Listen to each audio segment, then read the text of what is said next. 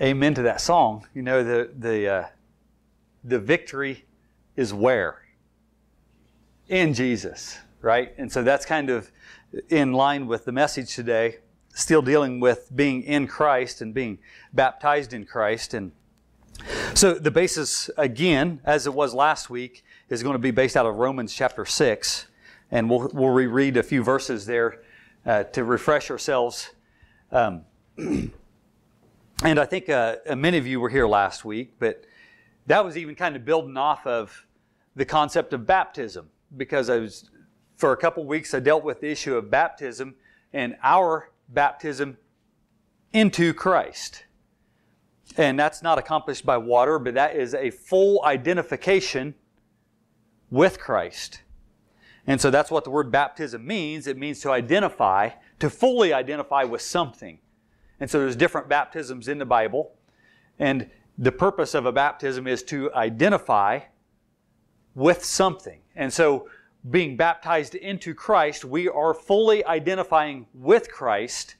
But it's not just about anything with Christ. We're not fully identifying, in His earthly ministry with His rebukes of the Pharisees or His rebukes of the Sadducees.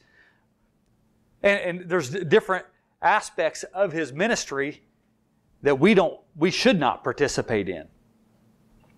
But Romans chapter 6 says we are fully identified in His death, burial, and resurrection.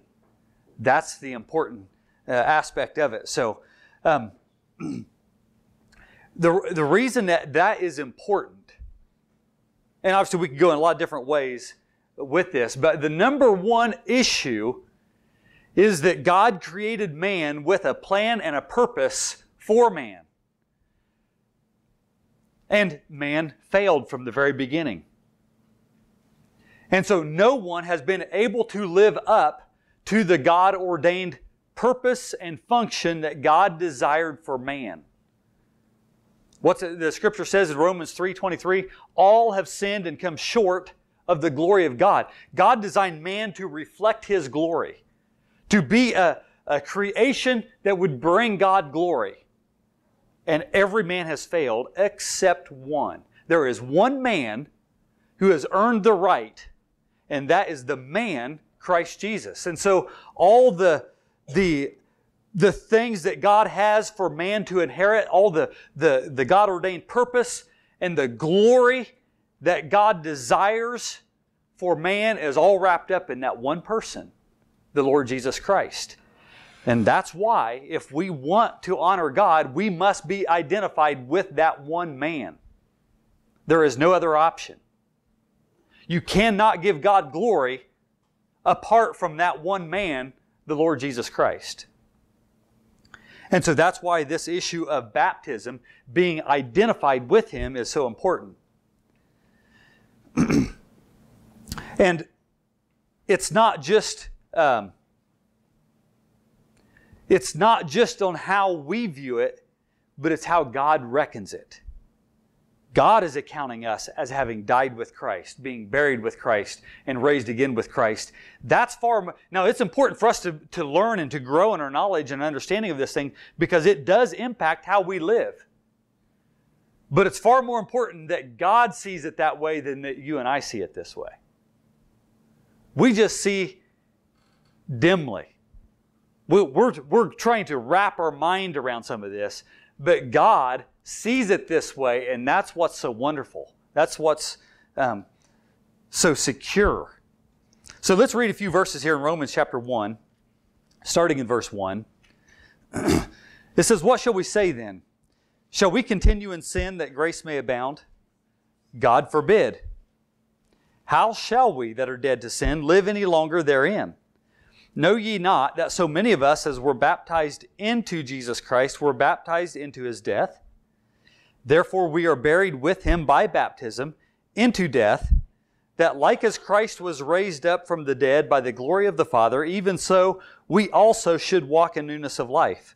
For if we have been planted together in the likeness of His death, we shall be also in the likeness of His resurrection. Knowing this, that our old man is crucified with Him, that the body of sin might be destroyed, that henceforth we should not serve sin. For he that is dead is freed from sin. Now, if we be dead with Christ, we believe that we shall also live with him. Knowing that Christ, being raised from the dead, dieth no more, death hath no more dominion over him. For in that he died unto sin once, but in that he liveth unto God. Likewise, reckon ye also yourselves to be dead indeed unto sin, but alive unto God through Jesus Christ our Lord. Now, we're going to I left the chart on the board today that we dealt with last week to kind of refresh our memory and our understanding. Because if you remember, we went back to Romans chapter 5. In fact, you can look back there.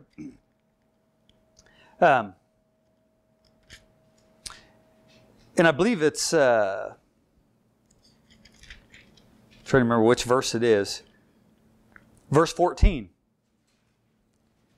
It says, nevertheless, death reigned from Adam to Moses.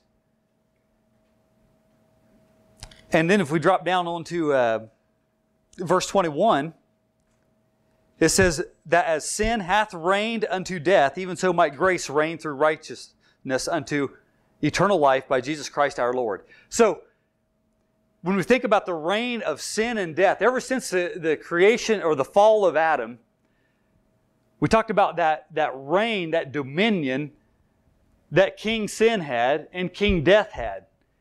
And how effective was that reign? It was absolute, wasn't it? It's like a dictator. It is a harsh, unbending, unyielding, powerful ruler that dominates, that has dominion over humanity. King Sin and King Death reigned supreme. And that's where we all found ourselves, in subjection to sin and death. And by the way, Romans chapter 5 says that it's not just our fault. In other words, a newborn baby can die having never sinned, but they're still under the reign of death. They can't escape it through no fault of their own. We're born in that dominion. We're born under that realm. And yet, Christ came and He conquered sin and death. He never yielded to King Sin, and He willingly, even though King Death had no power over Him, because sin and death must go together to have power. And because He never once sinned, He willingly yielded Himself to death for our sake. But death had no power, and so He rose from the grave victorious. And therefore, we can now be set free, because now we are under the reign of grace. Verse 21 there in chapter 5 says that as sin hath reigned unto death, even so might grace reign through righteousness unto eternal life by Jesus Christ our Lord. So now we're looking at, those of humanity who have been placed into Christ, identified with Christ, are now identified with His death, burial, and resurrection, and we're resurrected into the reign and dominion of grace. Now, even as powerful as sin and death have been, and they've had dominion. Dominion is absolute control and rule. And they've reigned. That means they've been supreme. Grace has come along and annihilated it. Grace hasn't just been an equal force to balance it out. Grace has annihilated sin and death for the believer through Jesus Christ our Lord. Grace is much superior to the reign of sin and death. Now, that's important because we're going to think about that, the superiority of grace, as we go along in this message. So we are no longer under the dominion of sin and death. Now, and God is dealing with the believer on the basis of grace. And yet, I have found, maybe you have too, I have found many people are scared of grace. And typically it's religious people who have, it's those in the Christian world who are scared of grace. Typically it's not so much the unbeliever that's unchurched. It's more the churched people who are scared of grace. Isn't that fascinating? And that's no different. In reality, Jesus, in His earthly ministry, full of grace and truth, even though it wasn't the exact same as what we now understand through the Apostle Paul's ministry, He was still full of grace and truth. And do you realize the sinners and the harlots and the tax collectors, they came to Him and were attracted to Him. And the Pharisees and the Sadducees and the lawyers hated Him. And many of the chief priests. The religious people rejected Him. Isn't that interesting? Religiously minded people have always had trouble with grace. And you'll find the greatest opposition to grace in Christian religious circles. And that's a sad reality, but it's nothing new. It's nothing new. And I've encountered some, perhaps many, I don't know how many, but I can think of some very specific examples of even Bible teachers, church leaders, and pastors who are scared of grace, so they teach being in Christ as a work. It's not an identification of God, declaring what you are, but it's something you do. And you have to live a certain way to abide in Christ. And if you're living godly, you're in Christ. If you're not living godly, you're in the flesh, and you need to get back in Christ. And so it's more of a day-by-day situation. And that's not an uncommon teaching, sadly. And I think there's a problem with that. This chapter, rightly understood, absolutely refutes that.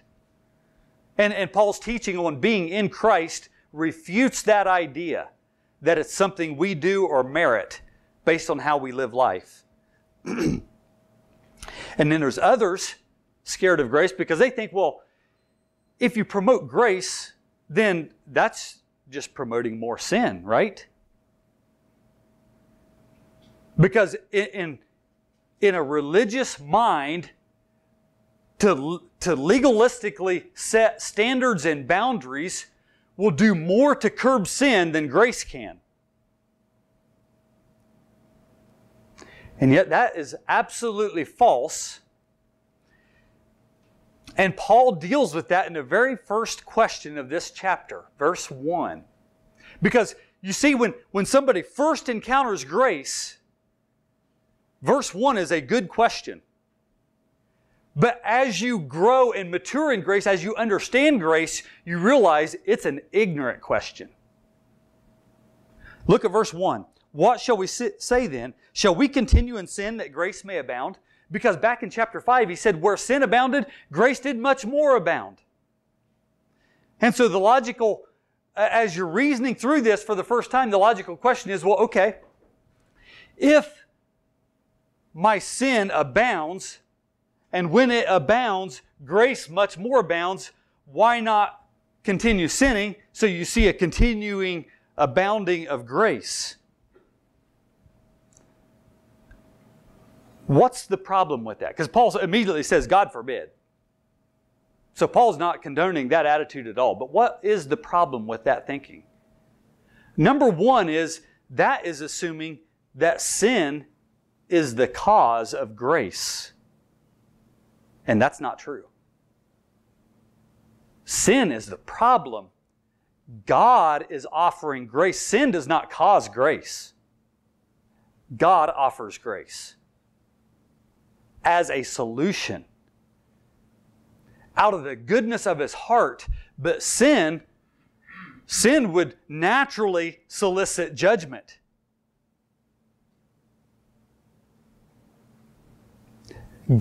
Sin is not the cause of grace. God is, out of the goodness of His heart. So just because you sin more does not mean more grace. It means that God saw the abounding sin of humanity and He declared His grace much more than enough to deal with the sin issue. So here's another way to look at this. Well, first of all, you cannot out-sin the grace of God, because it superabounds. So you cannot out-sin the grace of God. And all of the grace of God is available to you the moment you get saved. And a sinner can be a big-time sinner, and when they come to the Lord, they get all of God's grace. But a believer cannot get more of God's grace by sinning more. See, that's the fallacy of the question there in verse 1. A believer doesn't get more of God's grace by sinning more. And the reason is because a believer no longer lives in the realm of sin and death. You see, that's where the abounding grace of God was exposed. As people wholesale went into the rulership of sin and death, and sin and death just grew more powerful, and the rebellion against God seemed to be stronger, even to the death of His chosen man, the Lord Jesus Christ.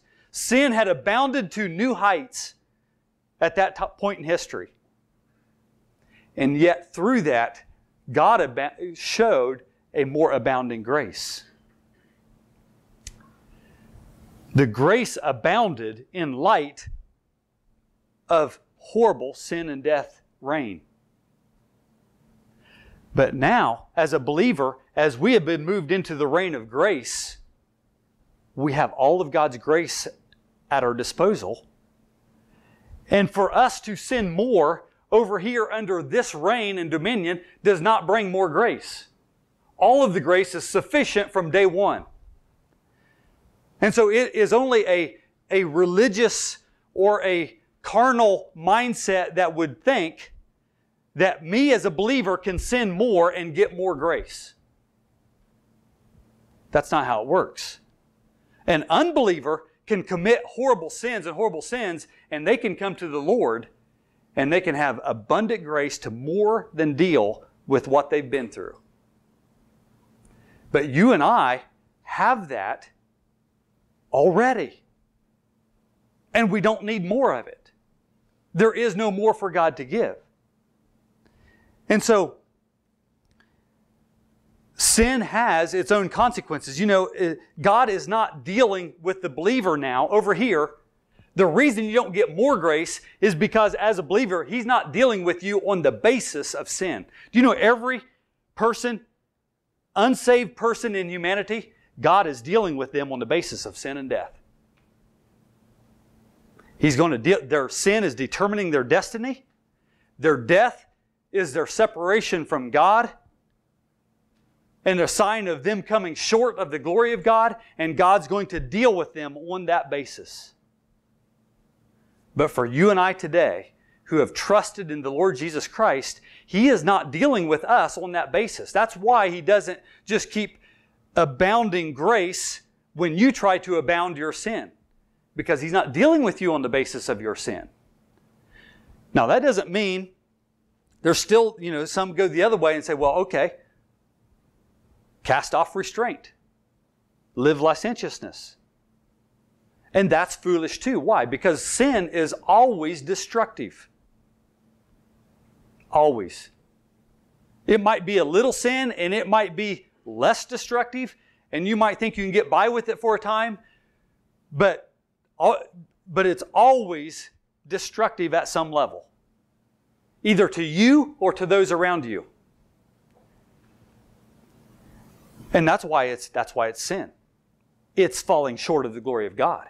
It's not God's design. It's not how God wants the world to function.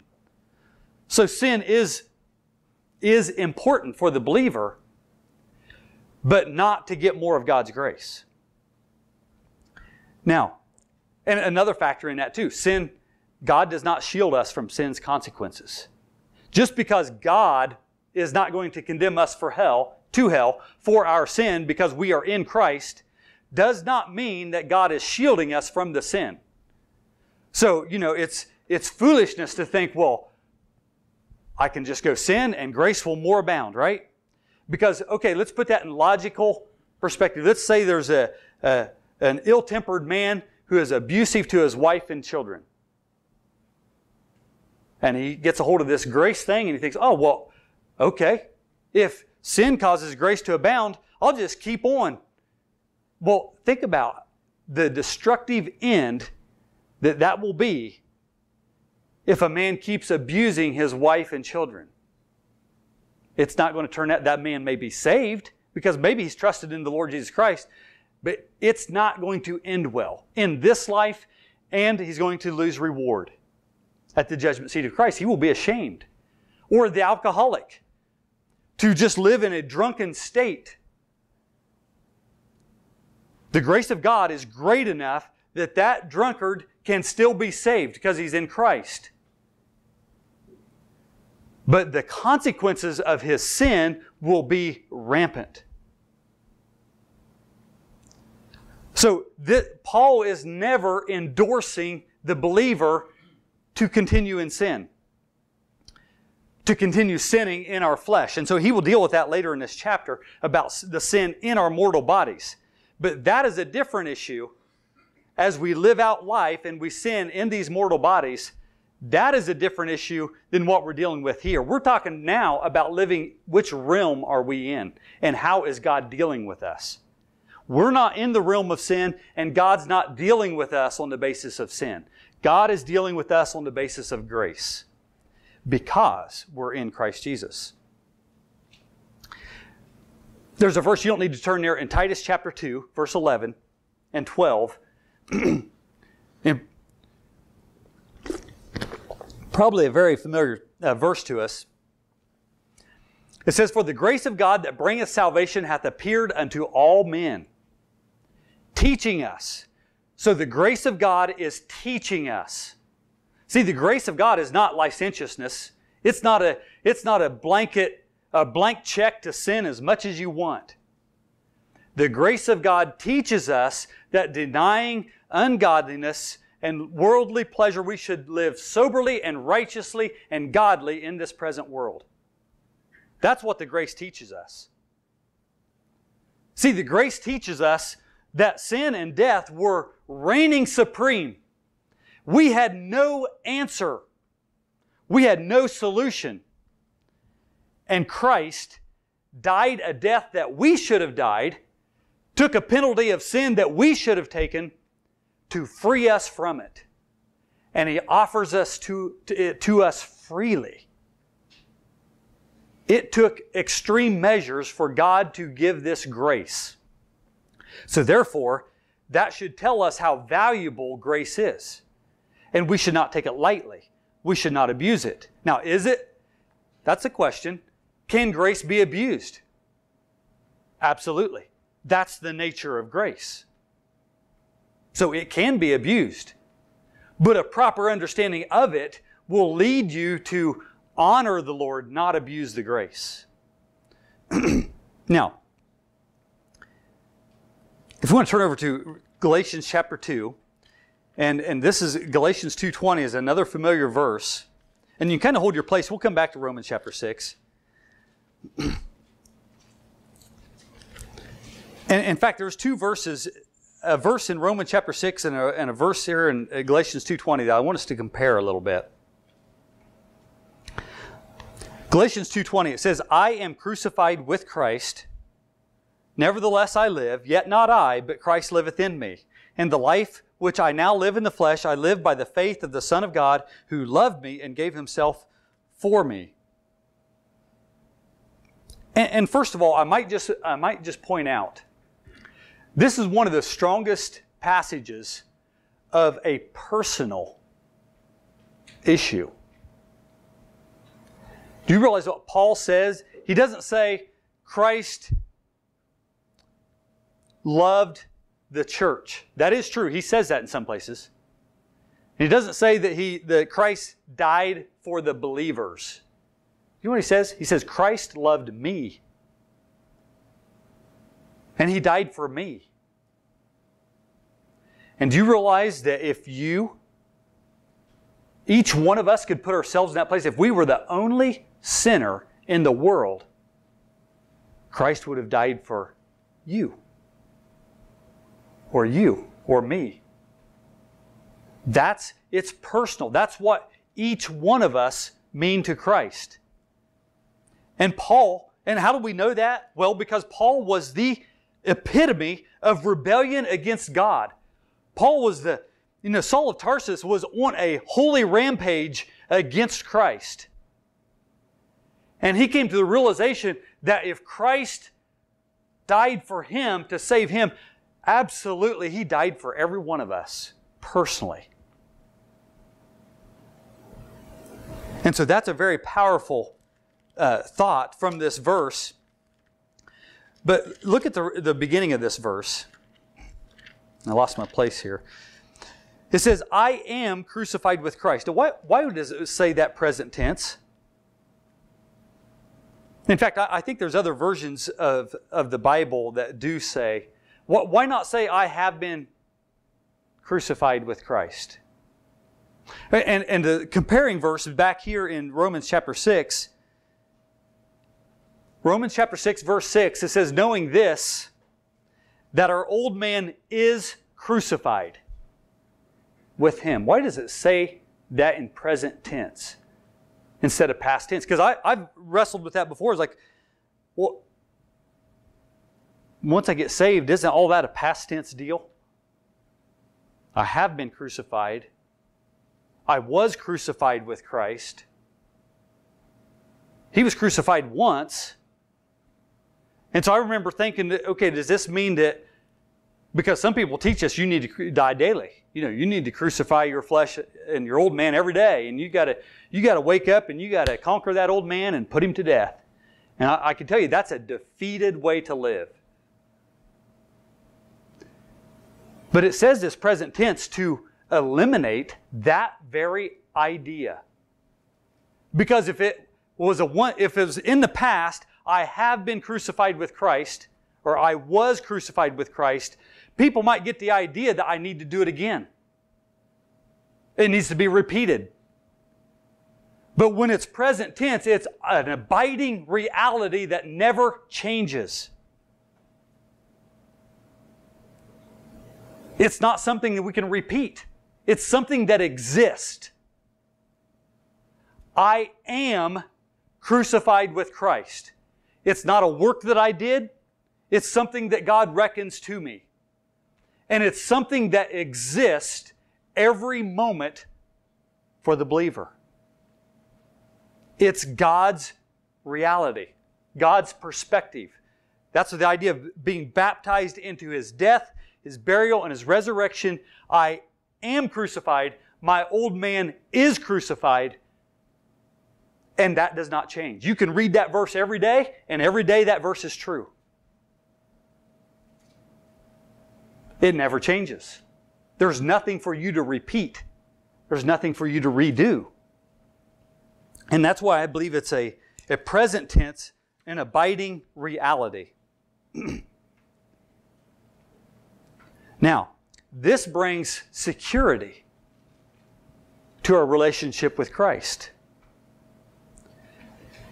And that is an important, in fact, that is a vitally important concept. And I think that's one of the concepts of grace that we can overlook. The idea of security. And we think about the issue of love. God is love. God desires love. God wants His believers to love one another. And we know that love is a central issue with God. And yet, what we learn is that true love can only flourish where there's peace and security. So let's think about this in a practical setting. Why do people get married? Why did God design it that children be brought up by a married couple if at all possible. Why not date and randomly, live however you want to live? Why marriage? Because marriage is intended to bring security. And that's where true love can flourish. Now let's think about that even in the concept of marriage, because let's just suppose that a man and a woman draw up a lengthy contract. In fact, I'm basing this off of a real life event. I know of a couple that lives this way.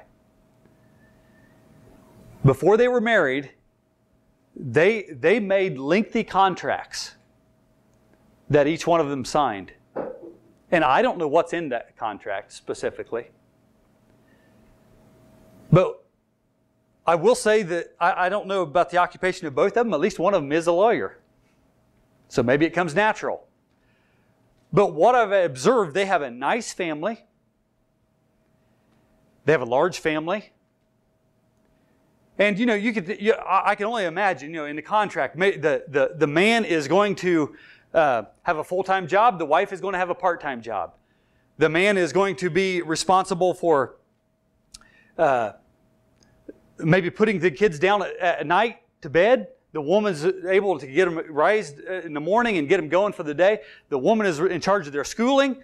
The man is in charge of their sporting activities. The man is in charge of the house cleaning. The woman will cook the food. The list could go on and on. And as I observe that family, and even this example, that can provide a seemingly very functional family life. That's structured. Everything gets done. It runs like clockwork. But that does not necessarily foster love.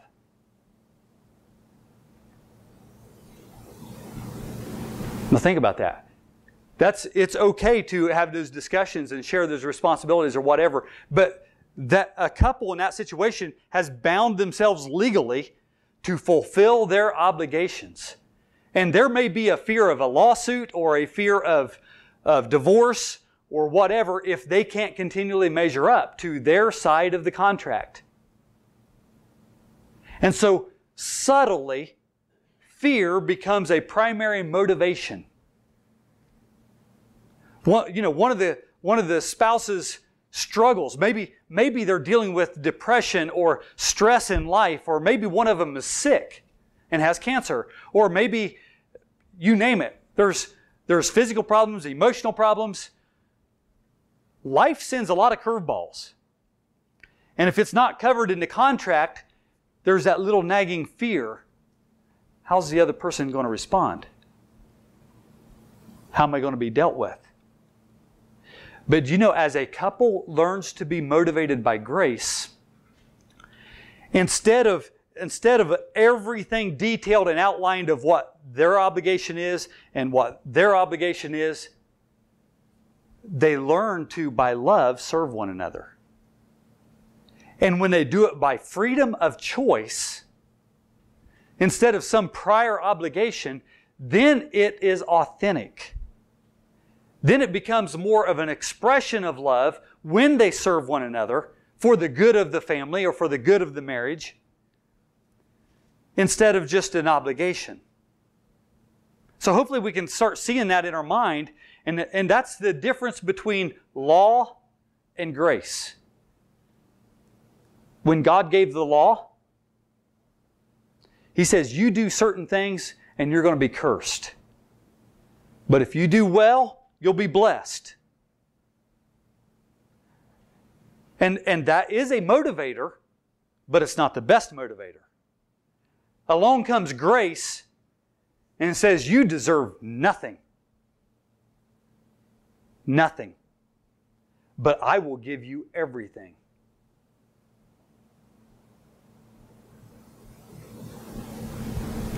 Now, we have a responsibility. We can ignore it, live how we want to live, and dishonor that, or we can make the choice out of no pressure, no fear, we can make the choice, I'm going to dedicate my life for the Lord as best I can because I value what He has given me. And that's motivated by grace, and that is a true expression of love. You see, that is a higher expression of love than can be accomplished legally or under a law-based or a fear-based system. It's a higher expression. And that's what God is after. God's not forcing you, when you live under grace, He's not forcing you to meet certain requirements in order to have that grace. He's given you all the grace, and it's up to us to respond. And when we do respond in a way pleasing to God, it is like saying, thank you, Lord. And God values that.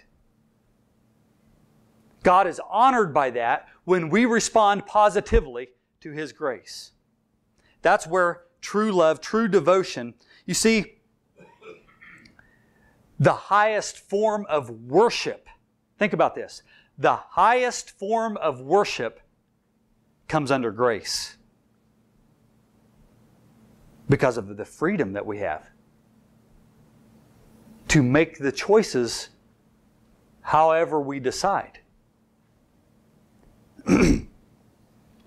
And as I said, can grace be abused? Absolutely it can. But that's why it's important to understand what we have in Christ, who we are in Christ, and to respond accordingly. Now, we have been made alive with Christ. Remember that song, Victory in Jesus. And it's not apart from Him. It's not outside of Him. And it's not our victory. It's not our life. It's His life, His victory. It's His death, His burial, His resurrected life. And so that's important to understand. Now so what my point is, everything that we have, everything relating to the grace of God, His purpose for man to live to His glory, everything that we're looking forward to in eternity, everything that we hope for, it's all in Christ. It's in that one man. In fact, I can't think of the song, but I think it's all Hail the Long Expected Jesus. And I can't remember the rest, but there's a line in there, I think it's that song, that talks about everything being wrapped up in the Lord Jesus Christ. All of God's hopes and dreams are in that one man.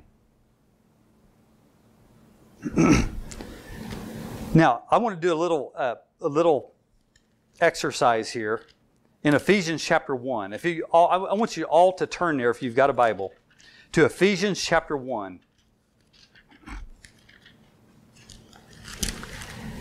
And we're thinking about this issue of being in Christ and God's purpose in Christ and all that we have in Christ. And there is so much more, but this is just a small passage that we're going to go through.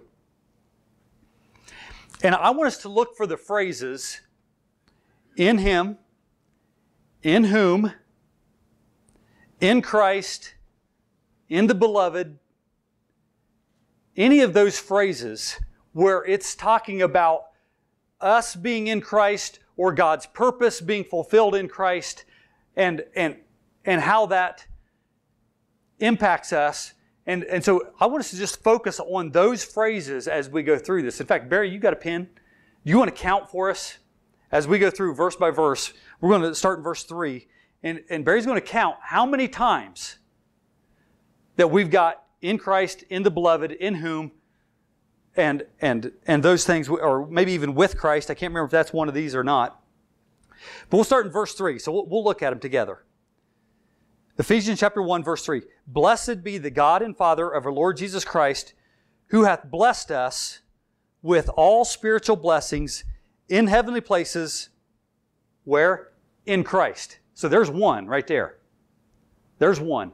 In Christ. That's where all spiritual blessings are. They're not outside of Christ. They're in Christ. Verse 4. So we've got one. Verse 4, according as He hath chosen us in Him. There's another one. He hath chosen us in Him before the foundation of the world, that we should be holy and without blame before Him in love. Now, this verse is not... The Calvinists view it wrongly. They read this as God chose us before the foundation of the world to be in Christ. That's not what this verse is saying. This verse is saying that God chose from the foundation of the world that all of this would be in Christ. All of this would be available to believers in Christ. So God did not choose us to salvation or appoint us to salvation and appoint other people to damnation. God doesn't do that. He doesn't appoint some to be saved and some to be lost. What He does is He appoints that everything is, all the good things for the believer are only available in Christ. That's what He decided before the foundation of the world. And so He chose that the believer would be in Christ. Now verse 5. Having predestinated us unto the adoption of children by Jesus Christ to Himself, according to the pleasure of His good, or to the good pleasure of His will. So He's predestinated us. That means the destination is already set. So everybody in Christ already has a set destination. If you're in Christ, your destination is the adoption of children, to be adopted into God's family. Verse 6. To the praise of the glory of His grace, wherein He hath made us accepted, where? In the Beloved. So there's another one. In the Beloved. Where are we accepted before God? We're not accepted in our flesh. We're not accepted in our own being. We are accepted in Christ.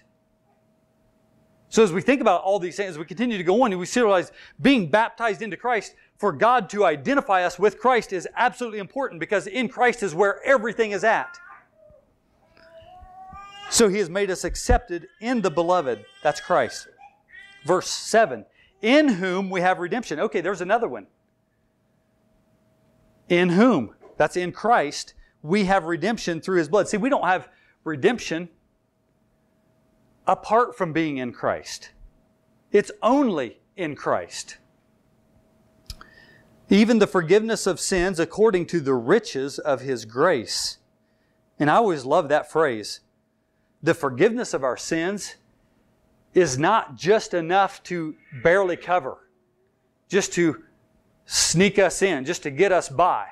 The forgiveness of our sins is according to the riches. It's the magnificent abundance of His grace. Verse 8. Wherein He hath abounded toward us in all wisdom and prudence, having made known unto us the mystery of His will, according to His good pleasure, which He hath purposed in Himself. So there's another one. All the purpose of God is in Christ. Verse 10. That in the dispensation of the fullness of times He might gather together in one all things in Christ, both which are in heaven and which are on earth, even in Him. So it reiterates the phrase several times, but it's essentially one point here, one message, that God's intent is that in the dispensation of the fullness of times, everything that remains of heaven and earth would be in Christ. And that's where everything would operate, in Christ. Verse 11. In whom, so there it is again. In Christ also we have obtained an inheritance, being predestinated according to the purpose of Him that worketh all things after the counsel of His own will. So our inheritance is in Christ. Verse 12. That we should be to the praise of His glory, who first trusted in Christ. So this is not necessarily speaking of a positional term, but just our trust in Christ. Now verse 13, in whom, there's another one. In whom, in Christ, ye also trusted, after that ye heard the word of truth, the gospel of your salvation, in whom, and there it is again, in Christ, also after that you believed, you were sealed with that Holy Spirit of promise. So we were sealed into Christ. Indicating it is a permanent reality.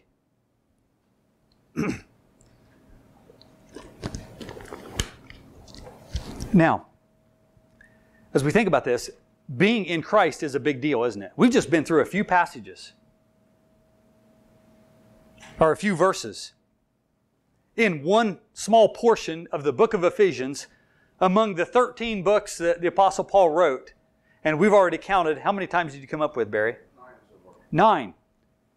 And these 10 verses or so, we have come up with 9 times where it re-emphasizes the issue of in Christ, in the beloved, in Him, in whom. It's a big deal, isn't it? Because, see, the point is it's not about us. It's about Christ. He is the man, the Lord from heaven. He is the man Christ Jesus. He is the Son of Man, the Son of God. He is the capstone, the cornerstone. He is the perfect example, the perfect person that God wants man to be. And you and I have no hope of being that man. But through His grace, He has allowed you and I to be fully identified with that man. And that's hard to wrap our mind around, grace like that. Everything that Christ inherits, He is sharing with you and I. Everything that He has accomplished, He is letting us enjoy the accomplishments of that. As we think about the glorious future, when eventually sin and death are put to final rest, it will be a completely glorious existence, all because of the Lord Jesus Christ and Him alone. And you and I, as believers, when we trust the gospel of our salvation, and it says right here, that after we believe, we are sealed with that Holy Spirit of promise. We are sealed into Christ. And that is an amazing truth. You see, that permanence, that security is where true love, the expression of true worship, can flourish. You know, we can go to many random churches around the countryside, and if they're preaching a legalistic Christ, a legalistic salvation, and a legalistic work for you to stay in Christ, that is not true worship. It's missing the mark. And it promotes self-righteousness, and it still falls short of the glory of God, which is sin. The only way for us to bring glory to God is to magnify what Christ has done and to be in Him. And the gospel magnifies the work and person of Christ. That you trust in what Christ does. You trust, you honor what Christ did on the cross, and you trust that as enough for your standing with God. And you trust His righteousness, not your own. By the way, your own, if you're trusting in your own righteousness, that absolutely will bring insecurity to your life. And it should. But when you trust in what Christ has done, that brings security. And then you honor that, and that brings true worship. And as we live life for Christ, not out of fear, but we live a dedicated life to Him, that brings honor to God. And that is an expression of true love. Now, we can see that that's a big deal. So let's go back to Romans chapter 6, and we'll try to understand a few more verses here. In Romans chapter 6, before we close.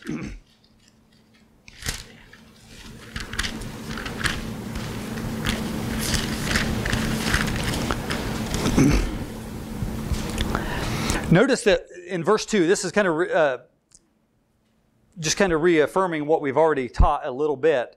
But verse 2, his answer to, shall we continue in sin that grace may abound? He said, God forbid, how shall we that are dead to sin live any longer therein? And I talked about, we're no longer on this side. We're not under the dominion or the reign of sin and death. And so therefore, we can't sin more to get more grace, because God's not dealing with us on the basis of our sin anymore. But he says, verse 3, know ye not that so many of us were baptized into Jesus Christ, were baptized into His death. So we're identified with His death. We're identified with His burial, which is a putting away of the sin. And we're also identified with Christ's resurrection, that we should also walk in newness of life. Now, verse 5 says that we have been planted together in the likeness of His death. Why do you think it uses the word planted? That's kind of an interesting term, isn't it? And you know, it's not different than a seed. A seed is planted, right? But what stage of life is a seed in when you go to plant it? It's dead. A seed is dead. But you plant it, and what comes forth? Does the seed pop out of the ground? It doesn't. Something entirely new comes out of the ground. So that's the picture here of being planted with Christ and being raised again. We should walk in that newness of life, even though we haven't seen with our eyes. See, we walk by faith, not by sight. We have yet to see the totality of what that means, because we still walk around in this mortal body. But in this mortal body, we have the Holy Spirit dwelling. We have eternal life in Christ. And we are a temple of the Holy Spirit. And we're to walk in that reality, in that newness of life. Because at verse 5 it says, we shall also be in the likeness of His resurrection. See, that's still yet future to the totality of that. We should walk in newness of life now, based on who we are in Christ. But the real final fulfillment of that is when we get our resurrected body. Verse 6, knowing this, that our old man is crucified with Him, that the body of sin might be destroyed, that henceforth we should not serve sin.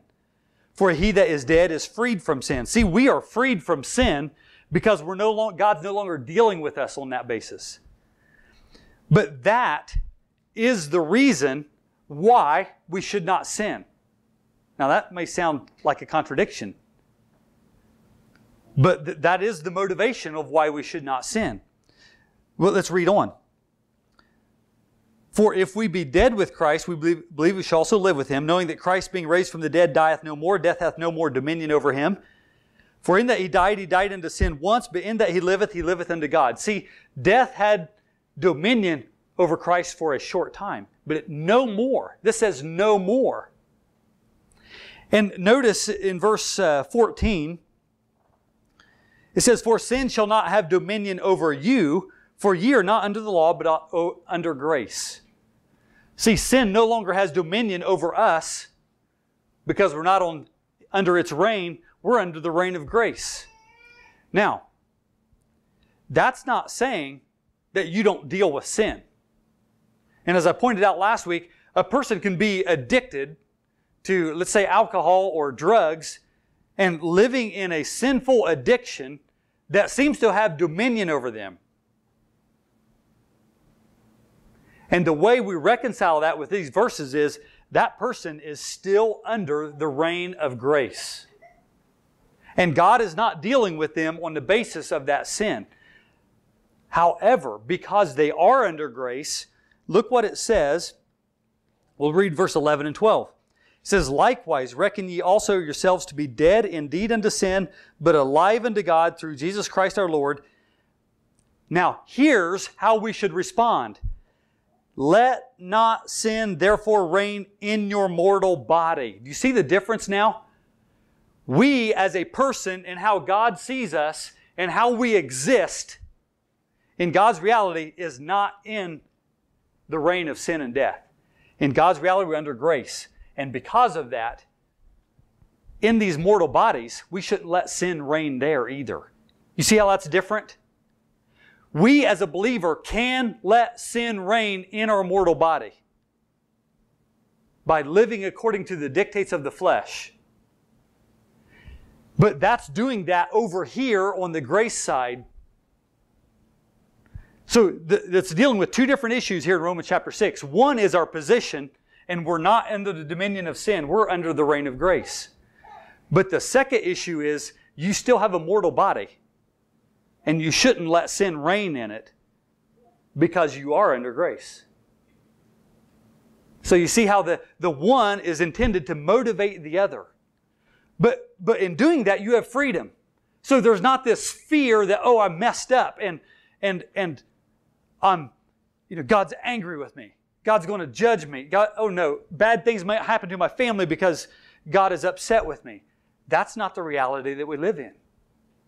So that brings a little bit of, or a lot of security and peace. So now, as we think about that, let's just imagine how this might look as we deal with our challenges in life.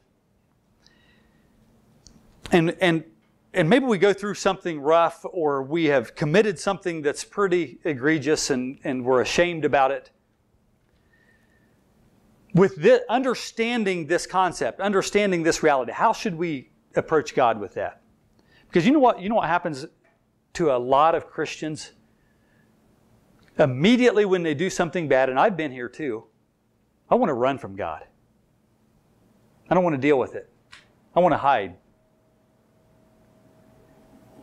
And I don't want to pray about it. I don't want to acknowledge it for a while, maybe. I'm embarrassed. I'm ashamed about it. But you know what we should do?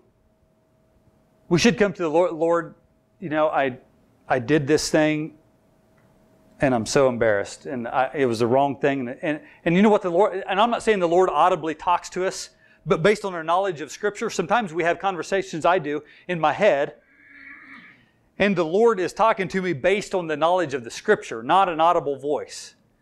But the Lord's response is going to be like, I know you did the wrong thing. I knew you were going to do it before you did it. It didn't take me by surprise. You're like, yeah, man, I want to make it right. And, I've messed up. And you know what? Some things you can't make right. And the Lord would be like, it's going to be okay.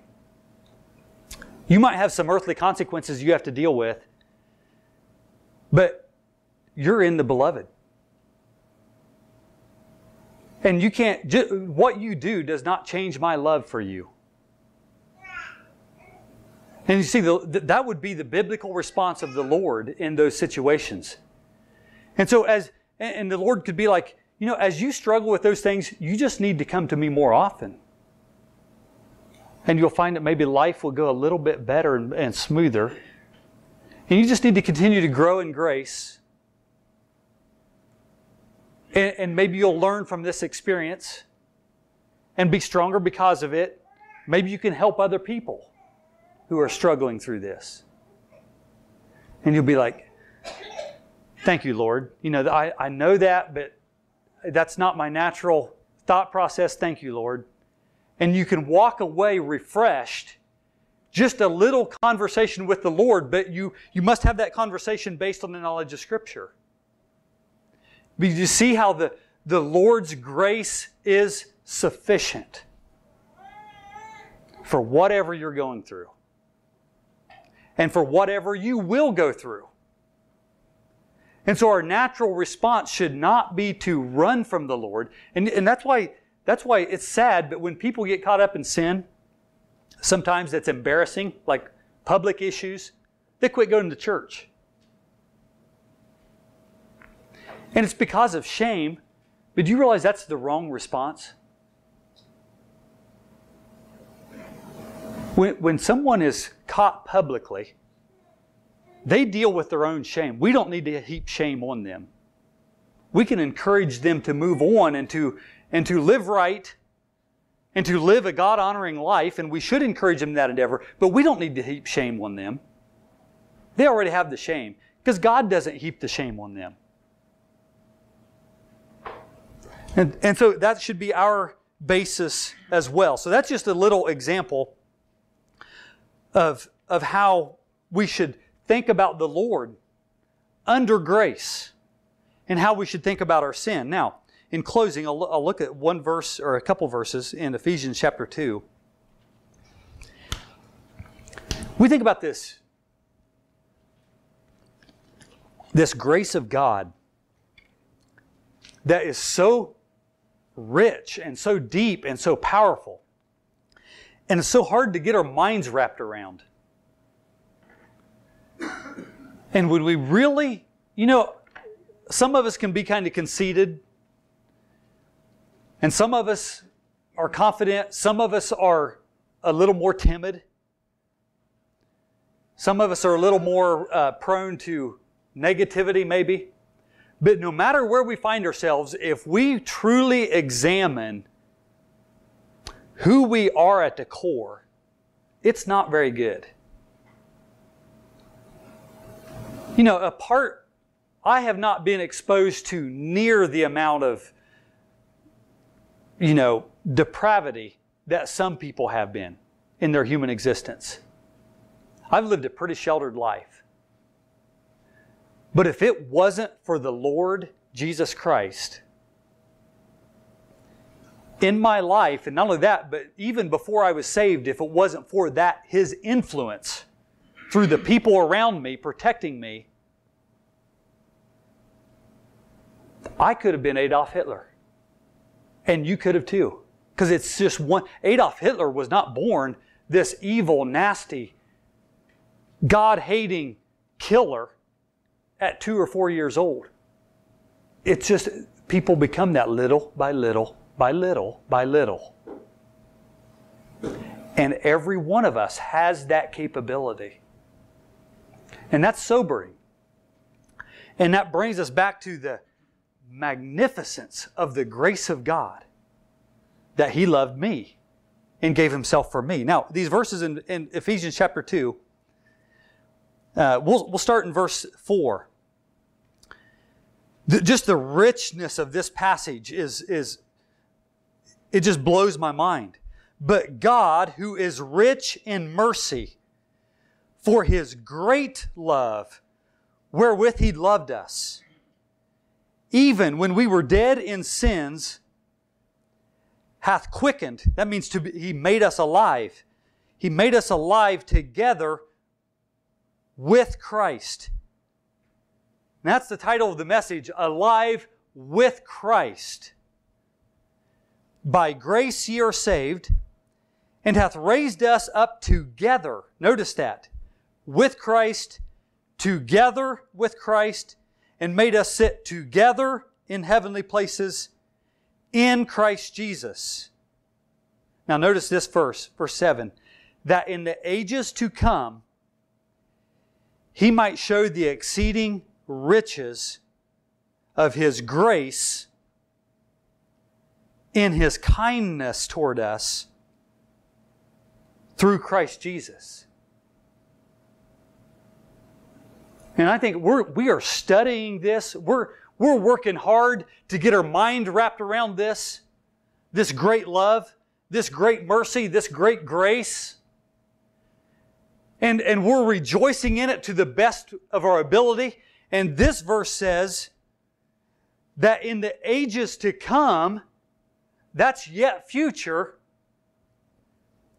He's going to show the exceeding riches of His grace in His kindness toward us in Christ Jesus. There is far more yet to come that we can't even scratch. We're just scratching the surface of the grace of God. There's more to come.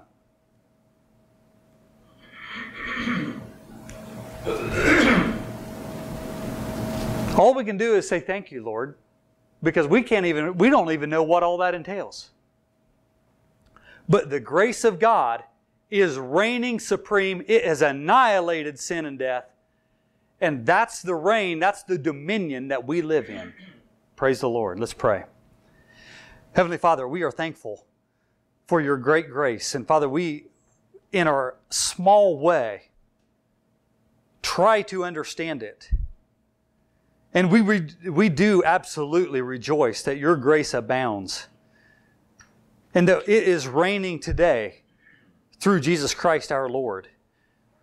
And so, Father, we do pray that we might grow in this understanding and allow that security to cause us to respond in love. Father, we pray that we can have an answer and a hope within us to share to those around us who are seeking. And Father, we rejoice in all that we have in Christ, and we know that it's more than we can understand. And so we pray this on the merits of Christ and for His glory. Amen.